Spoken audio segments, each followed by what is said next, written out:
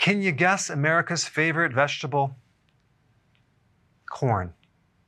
Now it's debatable whether corn is an actual vegetable or a grain or actually a fruit, if you look at the different definitions of it.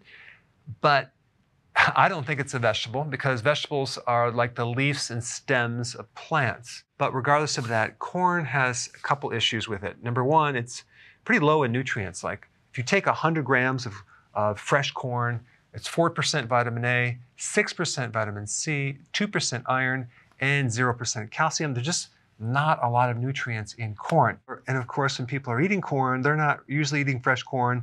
They're doing either corn chips or popcorn or something made with corn starch. But corn is just in so many foods at the grocery store. Now, here's the problem with corn.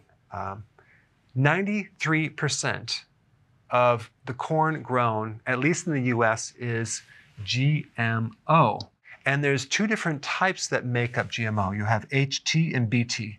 HT would be herbicide tolerant. So if you grow corn and you spray Roundup Ready, which is glyphosate, on the corn, it kills the weeds, but it doesn't kill the corn because the corn is resistant to the herbicide.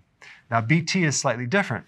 The actual corn kernel is an insecticide, so when the insects eat it, they die. That's what's making up this 90% of the corn grown in the US. And the majority of this is fed to animals. Of course, we then eat the animals, so we get it indirectly. Now, the other problem that I see is that the farmers that grow the corn actually get paid to grow the corn. So it's very profitable. You can make high-fructose corn syrup, corn oil. And what really shocked me is an average person in the US consumes 160 pounds of corn every single year. I'm not consuming any corn in my diet. So some people are obviously consuming a lot more than 160 pounds. And corn is the most GMO food, probably ranking close with soy. Both of those are very, very high on the list. All right, let's talk about the difference between fact and opinion.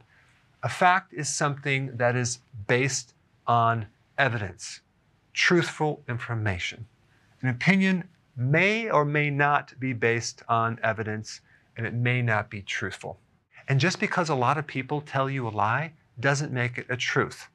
So if 100 people told you the same lie, would it be a truth? What about 1,000? Because when you do searches on the internet, you will see everywhere that GMOs are considered safe. In fact, the FDA even said that they're confident that the genetically engineered food is as safe as its conventional counterpart.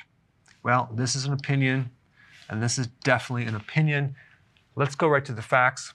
The World Health Organization, based on evidence, stated that the chemicals in GMO foods are a probable carcinogen. And there's a couple other facts that you may not be aware of. The FDA does not do safety tests on GMO food.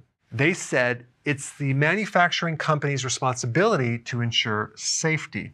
And here's another fact. The length of time that these GMO foods were tested on animals, rats, were only 3 months. This is not enough time to really see the consequences of what these GMO foods do to our bodies. And the other fascinating thing about the FDA is they don't require independent safety studies. And on top of that, when you do the safety study, you don't even have to send them the entire complete study. You can send them a summary of the study. Amazing but true. All right, so now that you know America's favorite vegetable, comment below on what your favorite vegetable is. So if you want more knowledge on how to create a healthy body, subscribe now and get daily notifications.